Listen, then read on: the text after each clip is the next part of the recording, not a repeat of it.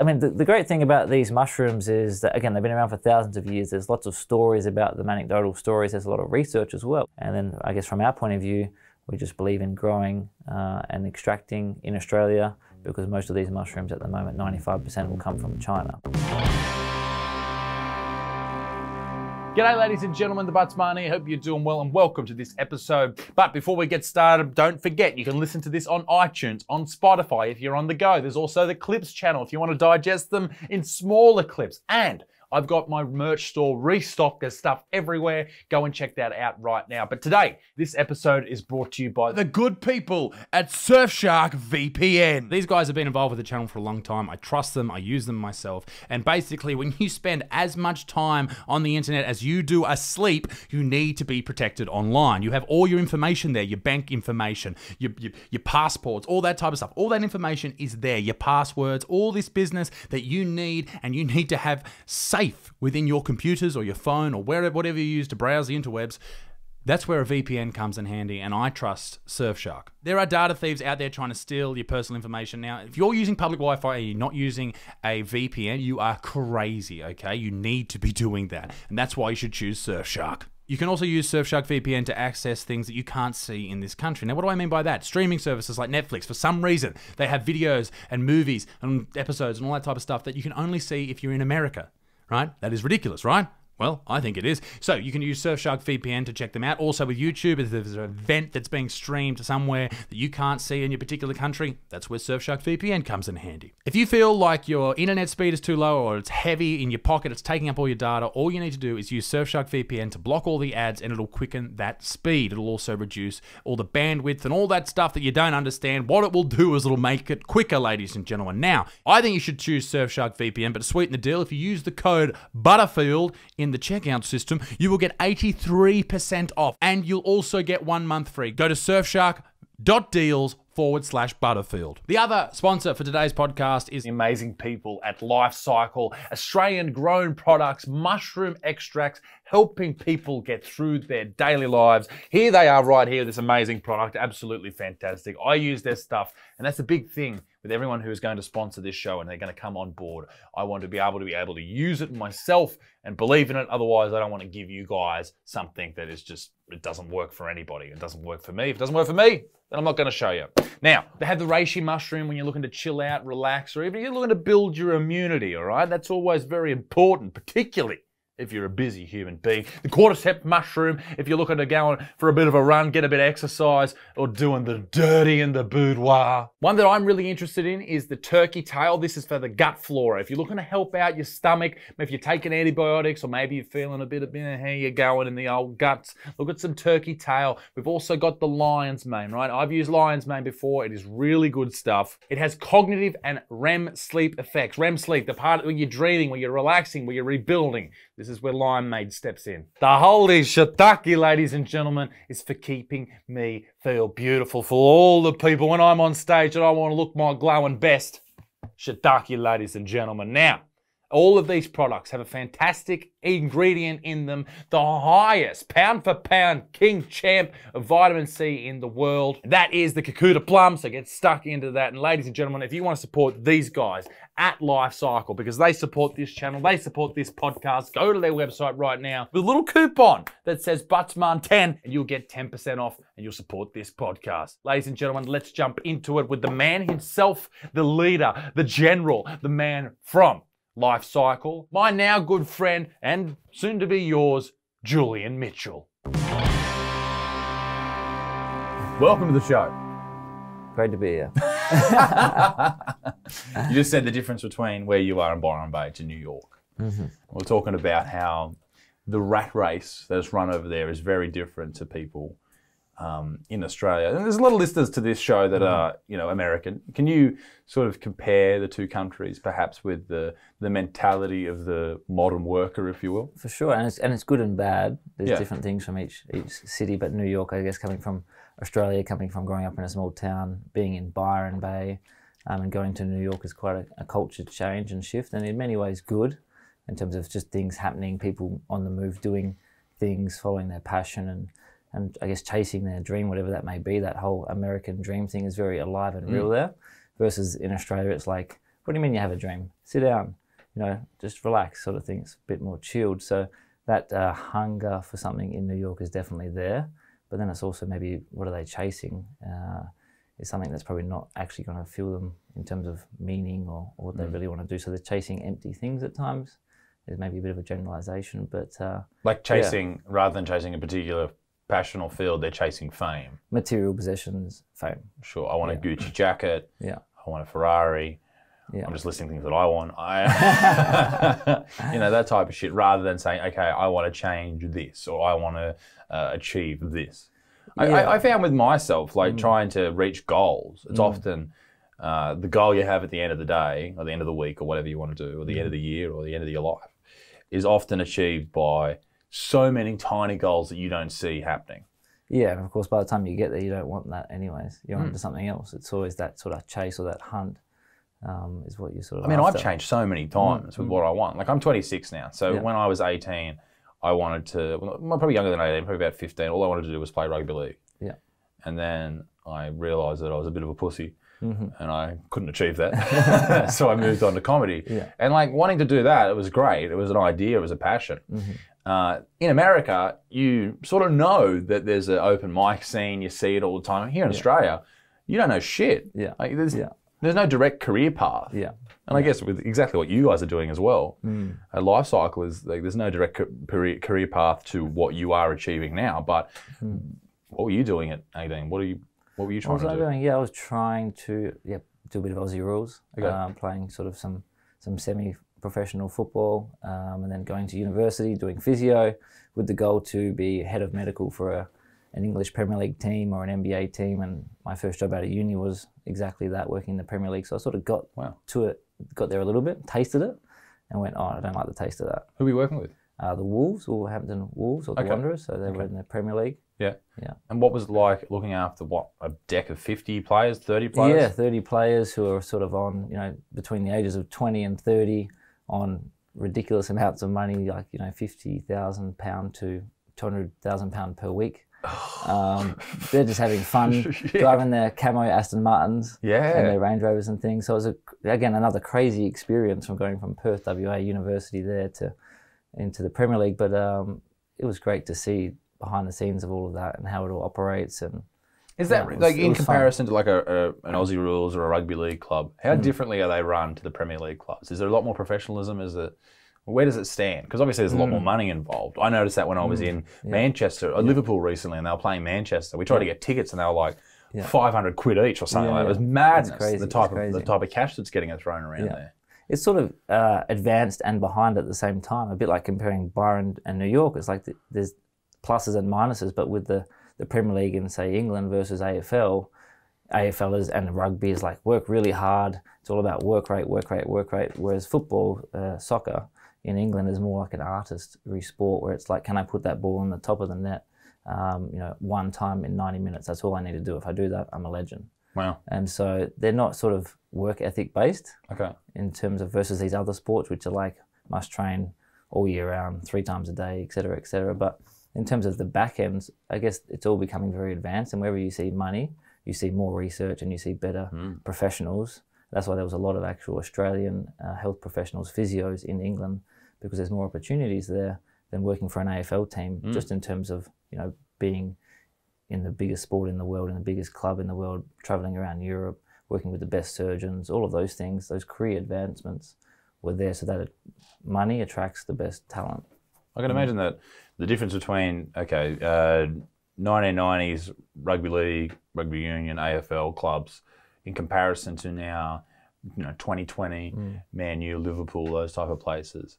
The way that a player in the off-season is trained, the way that the player is trained during the week, tracked, macros, all that type of stuff, following the diet strictly, make sure that the injury prevention and recovery is all those sort of schedules and those situations are all.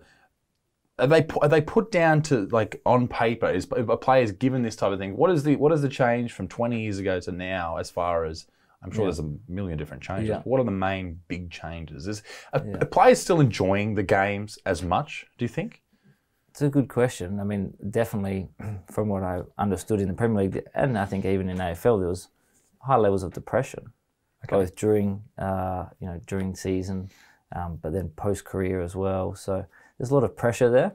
And then there's this, I think the enjoyment also comes from them just wanting to play the sport and love the sport and to keep being a kid and enjoying it. But what happens is then all the nonsense comes in again, like the cars and the attention and the women and all of those things, which on the surface from the outside, everyone says, fuck, that's amazing, I want that. But then they get that, and I think there's still that emptiness void there. So the players that have done really well have just kept just loving kicking the ball around and haven't got too caught up in the other stuff, even though it's fun and whatever may come of it, not getting too attached to it. And it doesn't derail their career as well. Get off, all of these, rugby stories you hear about weekenders and all of those things that occur. I guess that's been the biggest change, is that there's been all this noise. They've gone to become stars now. People listen to them as disciples, or they listen to what they have to say on social media and things, and so they're just always under the camera. Whereas maybe 20 years ago they weren't. They did have some privacy. I've heard stories about, like, my old man played for the Knights in the rugby league in Australia.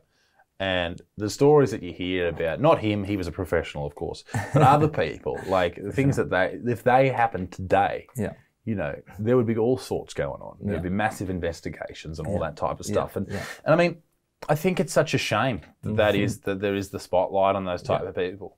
You compare the way that we treat, say, Premier League players or AFL players, rugby league players, in comparison to how perhaps a fan of mixed martial arts will treat a UFC fighter. If they're signed to that roster and they get caught snorting coke or whatever, or smoking weed or whatever they're doing, it's almost like it's a completely different game, because people are like, oh yeah, that's something he would do, and then the UFC treats it different. They're like, yeah, he's a dickhead, but oh well, he's fighting this weekend, come and watch it. It's weird how, I mean, I don't know if you've ever seen this with players here in Australia, how there will be a scandal and they go out and instead of acknowledging it, saying, listen, I'm an idiot, okay, I shouldn't have done that. We all know I shouldn't have done that, I was drunk. They hide. They go over to England, they play in the Super League over there for the rugby league and all that type of stuff. I've always said that the best way to deal with those horrible situations is come out the next day and go, yep, I'm a dickhead, all right? Listen, I'm 20 years old, I make $1 million a year. Sorry.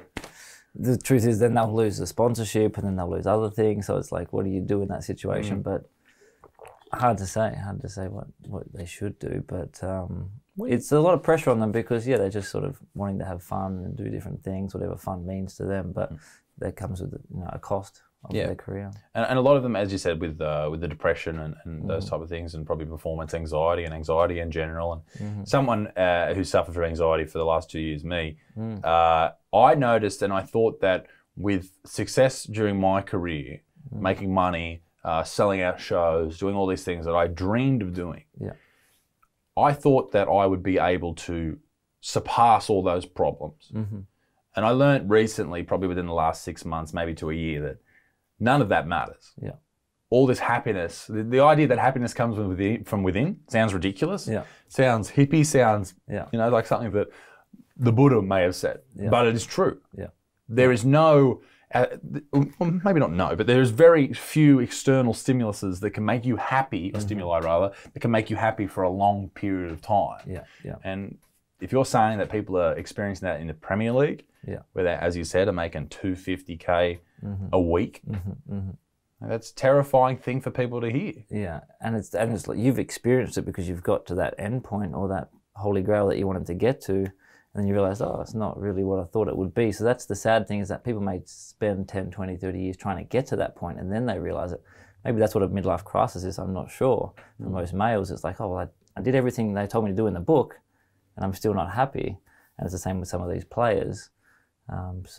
It's really, I mean, it's very spiritual, especially coming from someone living in Byron, about that whole looking within for the answers of happiness and meaning. But it sounds stupid, but it's true. Yeah. It's absolutely true. Yeah. You have to look within yourself, because there is whatever energy you got going on within yourself, or whatever spirit you actually have. Those answers, or those feelings of happiness come from within. Like I always say that it's very easy as a person that gets stuck within themselves to get lost in the catacombs that are your mind. And everyone's brain at some point in your life will become this this honeycomb sort of area where you can get lost somewhere. And it's important to be able to have things in place and put in place where you can actually get through that. And whether that be through meditation, whether that be through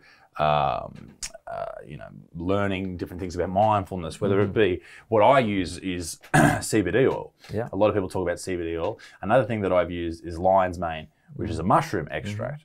And that is your biz.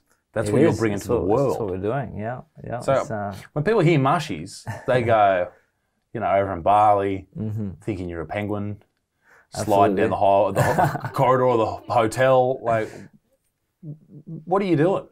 Mushies, exactly. People think shrooms, that buzzy word shrooms, they think poisonous shroom, or they think portobello on the breakfast plate or something along those lines, with some bacon and eggs and the rest of it. So there's a whole world out there. It's a kingdom. So, we think of animals as a kingdom, and we think of plants as a kingdom. Fungi is an entire kingdom as well. So there's just so much stuff going on in that. In terms of 5 million species, we've only identified 1% of that. So we really don't know what's going on, but we do know things like lion's mane have an amazing benefit to the brain in terms of re-stimulating the nerve cells, helping with memory, concentration, focus, REM sleep, deep sleeping. So they're tools for the toolkit to manage those modern day stresses. And that's something we spoke about before. I'm wearing this ring here, Aura ring. Now, this isn't a sponsor. I pay with this my hard-earned cash. They're expensive, but it's really interesting to learn about the sleep. Because people talk about, okay, you need to have exercise, you need to have your diet sweet, and you need sleep. Now, I'm in bed for 8 hours, and this reads the temperature of your skin, or your blood temperature. It reads your heart rate variability to see how your body's recovering. It sees where your resting heart rate is. It also follows your sleep. And that was the big reason I got this, is because I wanted to see what my sleep was actually like. I'm always on the road. I'm always doing this. I'm up late looking at screens, writing, all that type of stuff. And in 8 hours I spend in bed, I'm only asleep for 5. And the average time that I'm in REM sleep is between 21 minutes and 48 minutes, which is terrible. And most people through my research I've looked at, it's between an hour and a half and 2.5 hours you want to be in that REM sleep. Rapid eye movement stage of sleep, which is the dream stage, I believe. And that made me think, like, how many other people who aren't paying any attention to their sleep, how many other people are experiencing the exact same thing? Waking up tired, waking up depressed, waking up sad, or they're not sort of dealing with life's problems. Because that's one of the things people talk about with sleep. It's a way to sort of, go through and digest or clean out, like a computer. You would clean out the shit that you've got in your filter through the day. It does. It consolidates memory, and it sort of resets and recharges things. And after working in the Premier League, Ryan and I, who started Life Cykel, the business, we started working in mining as health consultants. And so we did a lot of time on sleep in terms of shift work. And what you see goes hand in hand with poor sleep is poor mood. And if you do that enough times, then it starts to creep into depression and early symptoms, just where you're irritable. And so then what also happens is, what we know is you have raised cortisol from poor sleep, and then you start to crave more sugar. And then that becomes a vicious circle, because you crave more sugar. That's bad for your gut health. And we know with gut health, it's linked to brain health as well. There's like a gut-brain axis there for mental health. So your gut needs to be healthy to have good mental health as well. Can you explain the gut-brain axis? Because I know a lot of people sort of don't really get the idea that even things like, so SSRIs, serotonin reuptake inhibitors, are what is given to most people with depression or anxiety. And they are there to sort of boost the availability of serotonin in the body. But serotonin comes from not just within the brain, it comes from your gut. It's mostly produced in your gut. Mostly produced in your gut. So what does that mean for people? So it means we need to be paying attention to diet, which we all know we should be doing. But I guess, we were chatting to a neuroscientist in the US a few months ago about, he spent his whole life researching brain and the mental health, and realized, well, it's not in the brain, it's in the gut in terms of where it starts. And so keeping it super simple for people, it's just understanding that gut health is important. And we hear that all the time. What does that mean? It means, fermented foods. It means, healthy green vegetables and leafy vegetables. It means minimizing sugars. And it means sort of, I guess, if you've been on a course of antibiotics or something along that nature, or you've had a surgery or something along those lines, that you need to sort of take stock on your gut health. So it's just being awake to that, understanding that connection between sleep and recharging your brain, but also looking after your gut. And that's that gut-brain axis, because they contribute to each other. Poor sleep will result in a poor diet the next day 9 times out of 10, because you're discipline levels just drop considerably because your brain goes into mode of like, I must get through the day. Just give me any energy you can find. So, I mean, you're talking about a lot of people there who are struggling with sleep. They've got stress, they've got kids, they've got bills, they've got all that type of things. How does someone even begin to sort out their gut, to sort out their head? Yeah. What is step one for people? I'm not asking you for the magic bullet here, but what do people There's do? a million books on gut health. I didn't write any of them, but what would I suggest? I mean, from a mushroom point of view, would say there's a mushroom that does an amazing job at gut health. That's called turkey tail mushroom. It has a compound called PSK, so that's a big mouthful polysaccharide quercetin, which it's just a compound that helps activate and proliferate healthy gut bacteria. What else does that? Again, sort of fermented foods, your fermented cabbages. I mean, if you look kimchi, at that type of stuff. South Korea, kimchi is something they eat daily. Yeah. I'm not sure of the depression rates in South Korea, and there's so many aspects and elements to it. But kimchi, fermented foods. Also, I think locally grown food, of course, is another sort of buzzy one. But energetically, that holds the benefits of that local environment, and it hasn't travelled so far. So therefore, there's more compounds and nutrients within that food. So that's general starting points. But what does a turkey tail do? Turkey tail, so helps activate and proliferate, so grow healthy gut bacteria. So it's like you're laying down the foundation sort of thing for the... A prebiotic. Okay, it's a prebiotic. So probiotic you have after maybe a course of antibiotics or after something happens. Pre is prevention, so prebiotic is for the gut. So interesting. Yeah, it's just understanding that obviously with that depression there's the element of sleep, there's the element of stress, and then there's the element of what you're consuming diet-wise. And obviously, Life Cykel, your business, does sell an extract that is turkey tail. Yeah. But is anyone consuming this outside of an extract, or is it common in food? It's not common. It's not an edible mushroom, the turkey tail. So it's quite hard and fibrous, so you wouldn't be able to chew it down. Okay. It'd be like eating a dried wheat bix, gross. Something like that. So great. So these mushrooms have been used in Chinese medicine for a long time, boiled down into teas. But I guess what we're doing in the mushroom space is trying to make them ultra convenient for people. Okay. So you can consume them in your tea, in your coffee, in your smoothie, all these different range of extracts for these benefits, and they're becoming very popular. Just like you mentioned, CBD, which has sort of been left to the side for a long time because of that regulatory piece. The great thing about mushrooms and the mushrooms that we provide and grow and sell, there's no regulatory barriers to entry in the US and across Europe and in Australia. So I find that strange because everything that seems to be quite good for you is often quite regulated very harshly by the Australian government particularly. It's an like I'm not sure where CBD is at the moment. I think it's decriminalised. I'm not sure. I purchase it. Yeah. But and a lot of people do in this country. I mean, a lot of people, they just sort of say in their heads, I think enough's enough, in the sense that I feel unwell and you're in survival mode. You just want to get better. But what course of action they take from there on in is up to them, of course. And we had a gentleman in here yesterday who was saying exactly that, right? He said pretty much word for word. He said, I ran out of ideas and now I'm trying to start on a course of CBD. And he said it's made him feel maybe 10% better, which is when you're in that mindset, as you said, it's life or death at this moment. You're scrounging for ideas. 10% is a big play. You'll take it. Absolutely, you'll take it. You see it on Today Tonight at Current Affairs, which I watch every night regularly. Unfortunately, I do too. Current Affairs is great viewing if you want to laugh. If I can't plug into you, then I'll plug into that. So you get the same sort of cackle.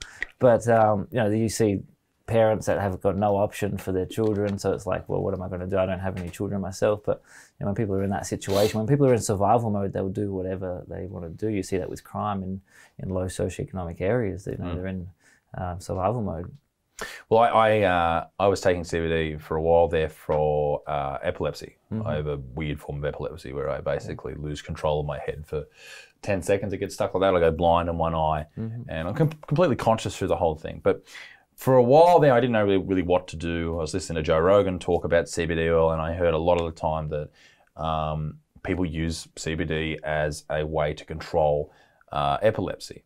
I also found out that they use a ketogenic diet to control epilepsy, and I was probably about 134 kilos at the time, and then got on the keto diet, controlled my epilepsy with it, without any meds, and I got down to about 94. Now, after that, I got off the keto diet because I was on the road. And being on the road, I'm sure you know, very difficult to sort of maintain, particularly when you're in country towns and stuff like that. There's no really... There's toasted sandwiches on the run. That's it. Yeah. Macca's is open after a show, and that's pretty much it, or servo pies. That's pretty much what you're eating. Yeah. And so I went to CBD oil. I got some, and it completely controlled the epilepsy.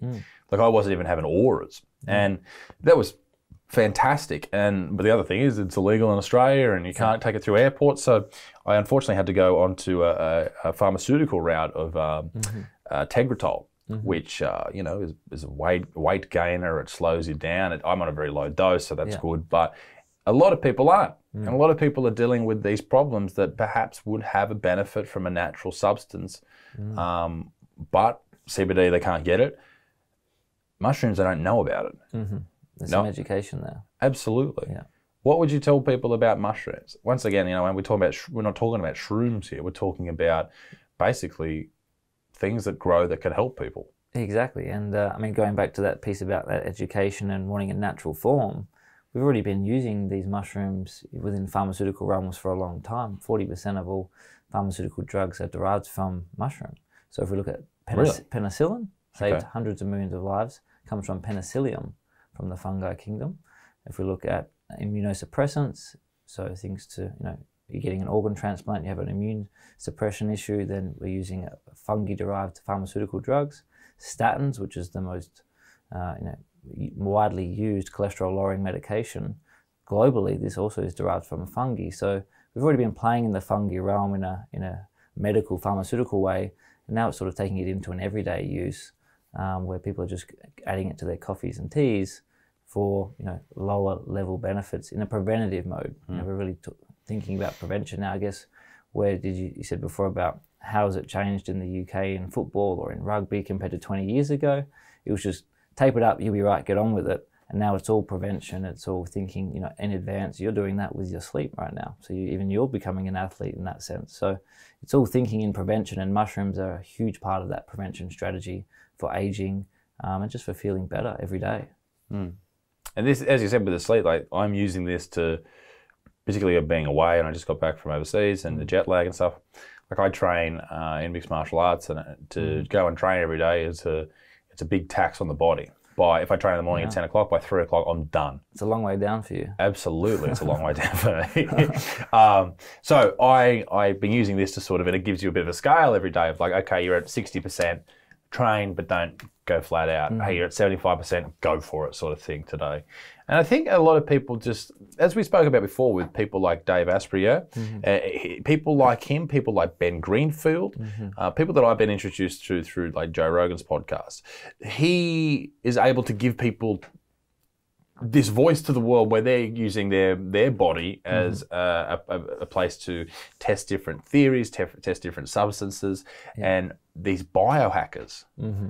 Like this is an interesting part of the world, isn't it? And this is what not your whole business is delving into, but it's very much in the same realm. It is in a way. It's definitely trying to bring what typically only elite athlete people would have and know in terms of that knowledge. I guess that's what podcasters are doing. They're saying, hey, I've got the time and money and experience and education to learn this, but let me amplify this message to 100,000 people so you can all tap into that knowledge in terms of Rogan or Greenfield or what you're talking about with CBD. So mushrooms are a part of that in terms of everyday use, in terms of using those extracts to get those benefits. So yeah, biohacking, I was just in LA, you know, everything in LA is about vanity and not aging and looking as good as you can for as long as you can. And there's biohacking with Botox. I think that's probably taking it a bit far and a bit pear-shaped, but stem cells is an interesting area.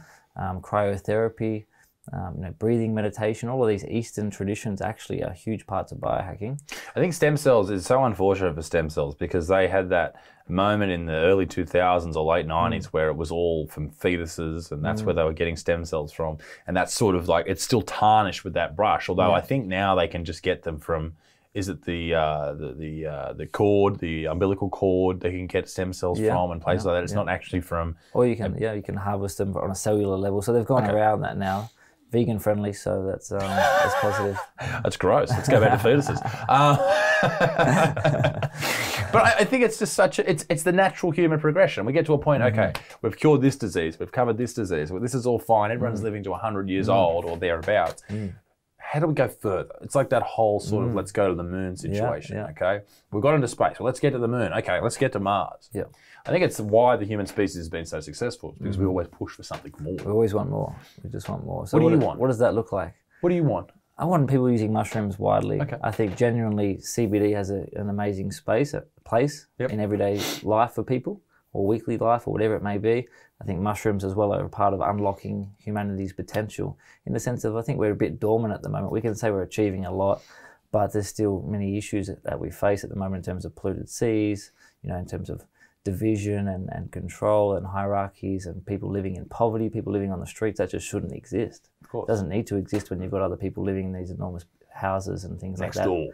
So I think that all of that can be solved by that whole looking within piece, but that whole everyone has a toolkit that helps them in terms of stress, sleep, all of those things. Getting that base level of sleep, stress, mental health, mood, diet, down pat, and mushrooms, from our point of view, play a very important role in that. And if you look at through evolution, 1 billion years ago, mushrooms were really understood to be the first, living organism on this planet. And they laid the foundations for the forest, they laid the foundations for animals, they laid the foundations for humans in many ways. And if you look at a lot of cave paintings and a lot of shamanic rituals, mushrooms were used widely as a food source, as a source to connect to deities and gods, and, known as flesh of the gods, the magic mushroom. So again, there's so many mushrooms, they all play their role.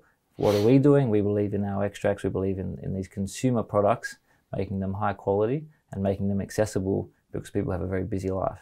It's a funny point you mentioned there. There's something I was going to bring up. Every ancient culture, every ancient society seems to have this connection with some sort of psychedelic, whether it be mushrooms over in South America or be a part of a tree in South America. Here, I think in Australia was the Aboriginal people used, I think it was the wattle tree. I'm not 100% sure on that. It's something I read a long time ago, but everyone sort of had this weird connection where they would have these rituals where they would delve into other worlds. Yeah.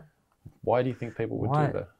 I mean, again, we just want more. We just want more. We want to know more. We want to learn more. And so maybe that. But everywhere. I mean, they must have stumbled across it. Yeah. Again, all the tools are in nature, and it's about working with nature, not against it, which is what sort of, we're in the space of biotechnology, which means, biology and technology and fusing those together. And you can fuse those together and you can create GMO crops, which we know is pretty disastrous. It's a small short-term game, but then you need pesticides and you need all of this, a whole host of things to keep that moving, versus working in harmony with nature in terms of regenerative agriculture or regenerative farming. So I think going back to that piece, I think humans have just naturally been inclined to discover, to want more, and understanding that within those forests, within those savannas, within the Amazon, within all of these areas, there's gold and treasure in the form of natural medicine and natural plants and mushrooms and etc. And so some of them so happen to be psychoactive, and so they connect you to something beyond yourself. I'm fascinated by that. It's something I would like to try. Things like, trying to access things through DMT and things like that, but that terrifies me too. I don't like the idea of being out of control or having your mind taken over, if you will. It's something that interests me, but I don't think I'd ever have the balls to do it. I mean, and absolutely, I think it's something that these shamans, that you hear and read about, they've been trained and they've been doing this for decades, and it's been passed down for generations and generations. It's not a new thing, and it's not a buzzy thing that you take when you go to a party or you go to Coachella or something. It wasn't used in those forms, and I think obviously in the 60s and 70s, the cat got out of the bag, and everyone was in the US especially was using different psychedelics, and it sort of went the other way, where it was open sourced and it was a free for all. Versus the thousands and thousands of years before then, where it was used very traditionally, and it was used for healing purposes. So there's something there. It is coming back. The conversation in the US at the moment is, it's all very much decriminalizing psychedelic mushrooms for the treatment of PTSD and depression, because as we were talking about with mental health, what do people do? So we sort of suggested some fermented foods and things, but beyond that, what if someone's seriously in a bad way? And at the moment, the the SSRIs or the serotonin uptake inhibitors or whatever they are called are not working as well as they could be. I mean, I've had close people to me be on antidepressant medication. I've read all the books. I was still not really able to help them find a way out of it, and neither were their psychologists at times. So it is a very much a dark area where we need help, and maybe I think those psychedelic mushrooms or other psychedelics in a controlled environment with clinical therapists has a lot of opportunity, and that's where things are heading. And a lot of times when you mention the use of psychedelics in the treatment of PTSD, depression, a lot of the time it's not these massive doses, is it? It's a microdose. So people are having a little bit. What does that sort of do? Do you have a concept of what that does for a person in that situation? Yeah, well, it's really just the. I mean, it's very new. I guess there's like a society called MAP Society, Multidisciplinary Psychedelic Society. There's the London Psychedelic Society. We don't have any affiliation with these companies, but we know they're doing great work, and we know that they're trialing it at the moment. It's really research. How does it work? Because some people it may work well for, some people it may not. So it's just finding that formula. Yeah. I can go for it. People who are in that situation, as we talked about before, where they're desperate. Like if it helps people and it's not going to hurt you, like why wouldn't you go for it? Yeah. Now you are a sponsor of this podcast. You bloody legend. Oh, we love you. Life Cykel. We love the big fella. Just throw all your money into it immediately. The first time we spoke, you had that pink shirt on. I said I can't not sponsor him. Let's get the guy a new shirt. It's a great shoe shirt. It comes directly from these guys. Now, you sent me a package. Now, where is that package? You sent me this in the mail. Box. Yeah, it's the black box. What is the box next to it? That's some mushrooms growing right there. You're going to feast on those in a few days. Oh, how am I going to get them? Hang on. Can I touch that? Yeah. Bring them over. What's going on here? What do we got happening? So, yeah, we've got the mushrooms growing out of the box. So these are oyster mushrooms. So this is coffee ground in here. So okay. The story started with Life Cykel in that... we were growing mushrooms from coffee waste, and that's really where it started. And we sort of got a lot of PR and media off of that, because that circular economy piece is very important. How do we turn waste into food going forward? How do we become more economical in how we live? And so, this mushroom box grows in 14 days, and you have a crop ready to harvest, and then you put it in a plate, risotto, with your eggs, with your avocado and toast, whatever it may be. So these are, what are these, oyster mushrooms? These are like, you can buy these at Woolies, yeah? You can. Yeah.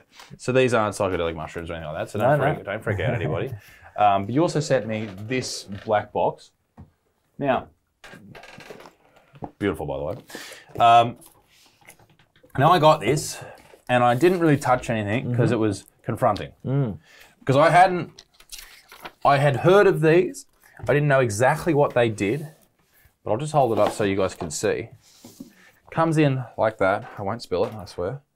And so you've got, well, I'll let you explain what they are. Yeah, a different range of mushrooms. These are all very foreign names to people hearing them for the first time. Absolutely. You have the purple reishi, which is really, the reishi mushroom is, again, in Chinese medicine, it's in all the temples, it's in a lot of artwork. It was a mushroom that was revered and given to sort of the princes and the kings and the queens as a very big, important token. So this was harvested wild in Chinese medicine and used over there for a long time, still is today, really turning down the volume, a subjectively calming, mushroom. Is this something you'd have in the morning, at night?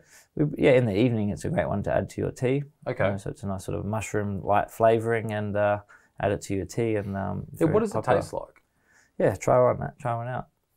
Which one? Which one should I try out? Well, what is it? It's 11 in the morning, so we should have some cordyceps mushroom. Okay. So this mushroom is very popular. A lot of research was done on it after a couple of young Chinese women. You can add it to your water there. Sure. Yeah. You just add so it you're in putting like in what? That's going to be, once we add 2, that'll be 1 ml there. Okay, so a ml of that. Doesn't really smell too bad. I notice it does have alcohol in it. They're ethanol water extract, so it's called a dual extract. It means you're getting all of the mushroom out of the mushroom, if that makes sense. Okay, I thought that was going to taste like shit. I know this is, like, these guys are sponsors, but that doesn't taste that bad at all. No, we didn't realize until we went over to the US recently, because tinctures in the US it's been going for a long time. In Australia, people don't usually use tinctures. They use capsules or powders. Yep. But tinctures, a liquid extract is more bioavailable. Sure. So it absorbs quicker, it absorbs into your system quicker, and then as well as that, they typically taste disgusting. But I guess we've worked very hard. We've grown from a couple of guys growing mushrooms to a very advanced team of a biotechnology engineer, a mycologist, and a couple of other key team members that we didn't even know what these professions were, that are developing great product. So the cordyceps, they taste good. What does this achieve? This is turning the volume up. Okay. So cordyceps, Tibetan Viagra is what it's known as in the Himalayas. Hey, watch out. So the missus is here, so we've got to cut this one short. Sorry, guys. Bigger motherfucker. Scale it up, son. So, I mean, it's wild harvest. I mean, the great thing about these mushrooms is that, again, they've been around for thousands of years. There's lots of stories about them, anecdotal stories. There's a lot of research as well. The turkey tail mushroom, which we were talking about before in terms of gut health, been some great research out there. There was a $2 million study done with the National Health Institute in the US around using turkey tail in conjunction with other medications for gut health and for other illnesses, and that showed great results. So there's a lot of research out there. There's a lot of anecdotal stories as well since millennia. And then I guess from our point of view, we just believe in growing and extracting in Australia, because most of these mushrooms at the moment, 95% will come from China. And so I think, as an Australian, we know if we have a preference between a Chinese product or an Australian product, we want that. And if you're Chinese, if you're Chinese, you would prefer an Australian product as well. Sure. Yeah, definitely. So we're passionate about that. So, I mean, you look at these and you go, okay, you add these to teas, you add it as part of your diet.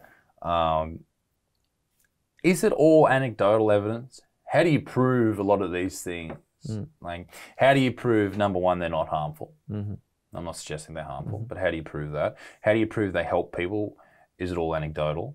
And what are the long-term studies on these mushrooms? And not just one in particular, but if you could touch on a few. Yeah, I mean, from our point of view, we're a farmer and a grower and a producer. We're not sort of here to say this treats this or that does that. So we're just here from an efficacy point of view. We do pesticide testing, mycotoxin testing, all of these sort of safety testing to make sure that the end product is safe to use. And I think in the future where that's going to go to across every food product is that we should have a QR code and understand what those lab tests said for our macadamias, for our avocados, for all of other foods. So again, full transparency I think will be the future of marketing in terms of exactly all those things you said. How do we know this is safe? Because actually if we look at almonds, if we look at macadamias, if we look at honey, a lot of pesticides used in those. In the honey, there's a lot of antibiotics that are coming through the honey.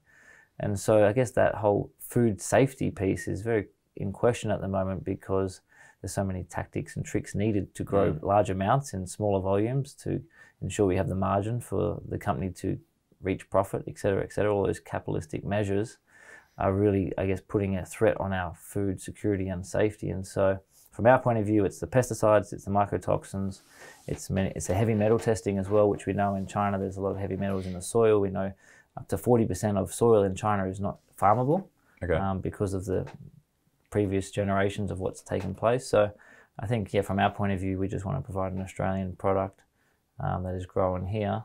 And we can, I guess, we will have QR codes on our bottles very soon, probably early next year, where you can look it up and it will show you the lab tests.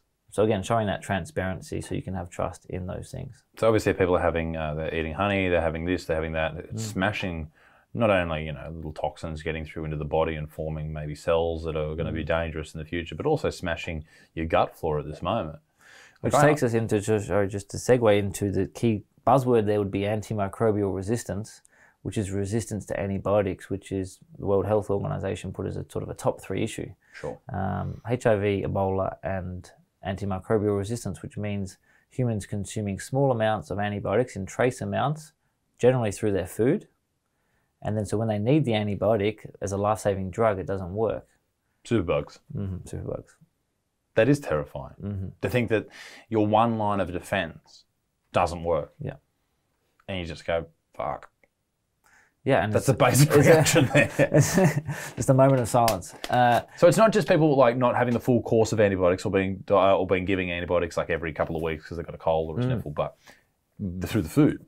It's both. Okay. Yeah, it's definitely that piece around maybe being used again because what other tools did we have in the toolkit? it was antibiotics or antibiotics. Yeah. And so there's a lot of technology and a lot of research happening now to find other solutions. We're working with animals in that space. It's mostly across Europe and the US. In terms of doing research, we did a trial with bees in Quebec, Canada, where we were able to show that some of our extracts increased the lifespan of the bee by 8.22% when they took the extract versus when they don't. Wow. And when a bee lives for somewhere between 35 and 50 days, to add an extra 8%, you'd take an extra 8%. Absolutely. If you could get it. So on your deathbed, if you could take 8%. Yeah. And so colony health, colony populations for bees are very important. So again, this is biohacking. This is, how do we think about the future?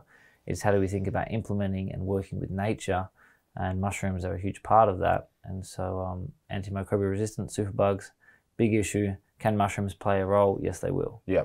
Okay. I mean, there's so much to cover in this space, and obviously, you have all this information in your mind. Let's just go through these other ones. We've got lion's mane, which we talked about before, which helps people with, if I'm right in saying, anxiety, depression, all those type of things. Is that? There's research on there, not so much suggesting any of that actually, suggesting more so that the nerve cell.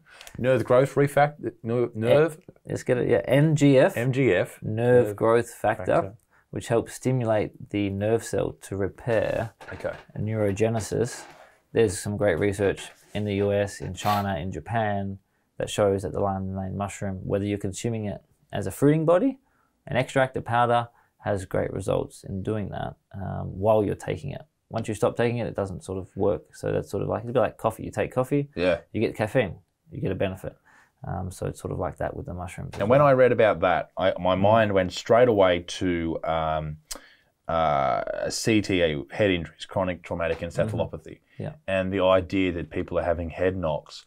And okay, so if you hit your big toe on a bed, and you break your toe, you're going to get some ice on it, you're going to rest it, you're going to do all this, you might go and see a doctor, you might strap it to the other toe. But you get a head knock, chances are, particularly if you're a young sportsman or you had a night out and you got in a push and shove or you fell over or whatever, nothing really happens. But from what I understand is that with things like this, lion's mane, potentially that could help recover those things that we don't see. There's going to be a lot of research in that space. Anything neurological, I think lion's mane, there'll be a lot of research in the next 10 years in terms of dementia, Parkinson's, all of these things, but also just from an anti-aging preventative point of view to memory consolidation in students. In America, they're using a lot of Adderall. In colleges, they love Adderall as a study drug or a study supplement. And again, we don't know the consequences long-term for that, but again, it's another sort of artificial synthetic drug, if you like. So sort of like speed, yeah? I'm not sure of the detail, but it's something along those lines. Fires you up, gets you moving, gets you everything done. Exactly. Yeah. So supplementing that out for a lion's mane is a perfect strategy from what we hear and see in the research. Dave Asprey, who's a big fan of some of our products, he loves the lion's mane for improving his sleep and his REM sleep, and he goes on about it. And as I was saying, it was in his new book, Superhuman. So these biohackers are really dictating and putting themselves on the line in terms of being guinea pigs. To show people maybe we go down this path, maybe we use CBD, maybe we use other tools and strategies. And he's a big fan of that lion's mane for that. But I was a physio in my past life, so I know a lot about strokes and those sort of, neurological conditions. And can lion's mane play a role? I think it can. That's great for a lot of people. A lot of people even with me with the epilepsy side of things. It'd be great if there was something you could take as a preventative, as something that can help you recover. So what else have we got here? What else we got? The shiitake mushroom. Everyone knows the shiitake quite well. Everyone knows these mushrooms have good benefits. It's just, again, everyone's busy. Everyone's got kids, everyone's got stress, everyone's on the run. So how do we consume the shiitake mushroom even though I should? And how do I consume one that's Australian grown and made? And so again, the extract is an easy way to add to your tea, coffee, smoothie. What does the Chinese medicine talk about in terms of the shiitake mushroom? Well, they talk about photoaging, so decreasing the ability of your skin to turn over cells, so slowing down the aging process. In terms of nails, we see a lot of testimonials around strength of nails and how quickly they grow, along with your hair as well. So a bit of a beauty space is where it hangs out. And slow down this receding hairline. Beautiful. No, yeah, we can put it down to second gear at the moment. It's probably in fourth. It's been a great podcast, mate, up until this point. I'm here with you. It's all right. I'm in the passenger seat. It's all good. It's yeah, I'm very sensitive about it. But no, I just want to poke the bear. Don't touch me. I think it's great. I think it's fantastic what you're doing. I'm all about this, the natural alternatives to the shit that people are putting in their bodies and that I put in my body. You know, obviously I'm not one to sort of throw stones. We've all done things that we're not proud of as far as what we put into our system. And I think the more we think of ourselves as a car and the fuel we put in to get out what we want within our life, whether it be in our personal life, our business life, or within our own sort of mental scape, if you will. And I think what you're offering here to the people of Australia and the good, fine listeners of this podcast is a fantastic thing. Awesome. Thank you very much for coming along, my friend. I appreciate it. Yeah, cheers, fantastic. Ladies and gentlemen, what a podcast. Some of my best work. If you could go and look at that camera right now and tell us all the things that we need to know how to reach out to you guys, get in touch. There we go. We've got Life Cykel, which is LIFECYKEL.com. So that's CYKEL. We made it hard for people to find us on Google. We didn't want any traffic or business, but if you want to check us out, that's how you spell it. Cycle, like a cyclist. Just instead of saying fuck cyclist, have Life Cykel. We were inspired by Sweden and Scandinavia. That's how you spell it over there, Cykel. But so we were onto that before Greta. But topical. Anyways, the mushroom boxes, the extracts, many other things we have going on. The bee boxes, the microgreen kits. We just want people growing food. Stage one. In terms of if you see food growing on your kitchen bench, you just feel a little bit better. You connect to nature in some way when you're in your 8th level apartment in Sydney. Maybe you can sort of see something grow, see something alive, and that brings a little bit of happiness to your day. So you achieve something too if you can grow something. If you can. It's exciting. Exactly. Without pesticides, it's a bonus. Yeah. And so that's what we do. That's what we have. And Instagram, Facebook. We might even get something up on YouTube. Thanks for that, Isaac. Pleasure. My absolute pleasure. Well said. Ladies and gentlemen, make sure you check out absolutely everything we talked about here. They are a sponsor of the show, but as I said, these are things that I have looked at in the past and something that really interests me. So I'm going to be over the next couple of months delving into the CV effects. And as you know, if you've watched these videos before, that I like to try and work around a lot of different things and see what benefits me. And hopefully it benefits you as well. So, ladies and gentlemen, if you haven't already, make sure you subscribe absolutely immediately. If you haven't done that, you're a pig of a man or woman. Make sure you check me out on Instagram. I'm on tour at the moment. I'm absolutely everywhere. Connor, is there anything else that I need to talk about? Clips channel. The Clips channel. Ladies and gentlemen, the Clips channel. If you can't digest all this mushroom business in one sitting, then you can go to our Clips channel and you can get little tiny clips and you can take them wherever you want. If you go on the toilet, check it out. You can listen to us talk about mushrooms and about the benefits while you're having a shit. Hooray! Now, ladies and gentlemen, we'll be back next week. Make sure you stay, we're not tuned, but click on the bloody video, please. Christ's sake, help me out. Love yous. Bye.